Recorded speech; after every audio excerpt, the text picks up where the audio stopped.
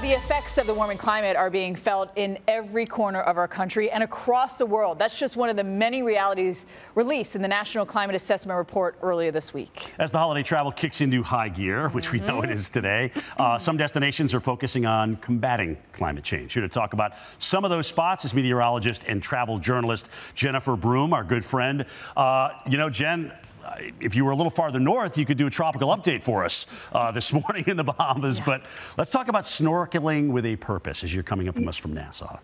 Yeah, guys, I am blaming that this is the Cantori and Abrams effect with all this rain that's going on. Thank you. Guys, welcome to the Rosewood Baha Mar here in Nassau, Bahamas. And they have this unique partnership with BREEF, which is Bahamas Reef Environment Educational Foundation. Oh, cool. And it is a chance to really go out and snorkel with a purpose. I went out this week and got to spend time with the executive director. And I have to tell you, it's such a cool thing because they take you to the world's largest underwater sculpture. I will say on it, I did still see some of the coral that was bleached out. So it's an educational snorkeling as you're going with BREEF in this excursion. And you really learn about different types of coral reefs, the importance of the coral reefs, how critical they are to the ecosystem, protection from hurricanes and tropical systems. But one thing that we did notice, of course, the summer heat wave was just devastating to coral reefs. I will tell you that we actually got some good news seeing some of that coral coming back.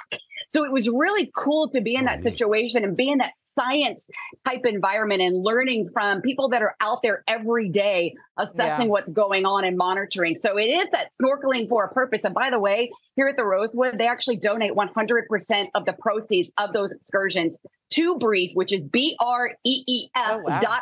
If you want to check it out, you can adopt a piece of coral because they are doing a nursery to rebuild, to regrow coral. So you can do that online. And again, it's BREEF.org.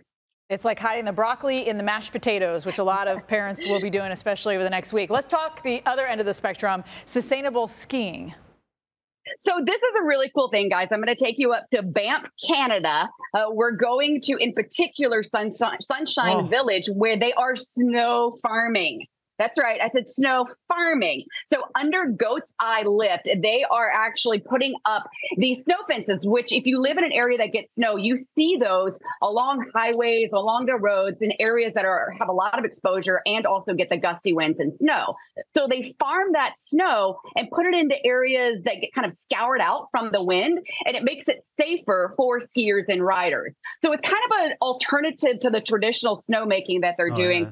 And by the way, skiing in Banff is just epic. It is so stunningly beautiful. And I'll tell you, it's a little cheaper to ski up in Canada than in the U.S. So you might want to think about that one for your winter vacation. Listen to you, going from Nassau to Banff, just like that. Hydrotherapy, hot right now in wellness travel. Where are some steamy spots in Colorado?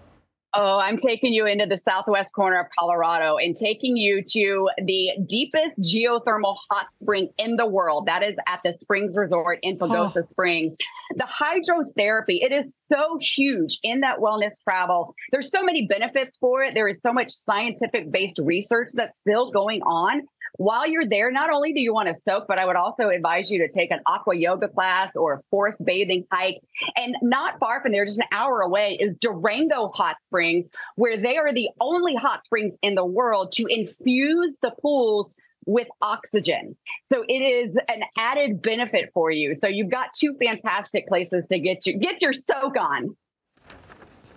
That is really impressive and really fun. Broome, do you need an assistant?